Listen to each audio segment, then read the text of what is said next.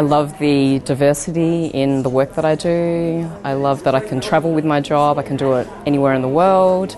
I can move into different areas, different industries. It's constantly changing, so I'm always challenged. And I love meeting new people, which this job allows me to do. There's so many different areas of security out there. You can start off as being a lawyer and move into security. You can start off in marketing and move into security. It is a very exciting area which enables you to do so many different things, and as I said, it enables you to travel. I've travelled to many different countries. I've worked in France, in London, I've worked in the Netherlands and Belgium, and it has really been a very exciting role for me, so I encourage anyone to go ahead and try it. When people ask me, okay, what cybersecurity, is it all about antivirus and being a hacker? Is that what you do? And I go, it's not always just about that.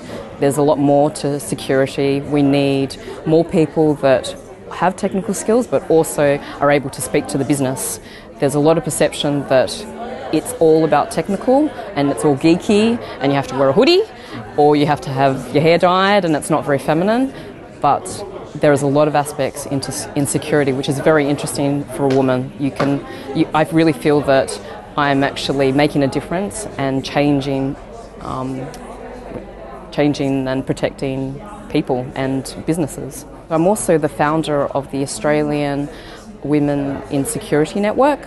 So we're over 500 people, men and women across Australia, that are aiming to connect and collaborate and talk about trying to bring more women into security. So we have chapters in other different states. So we've got people in Brisbane, in Perth, in Adelaide, Canberra and in Melbourne.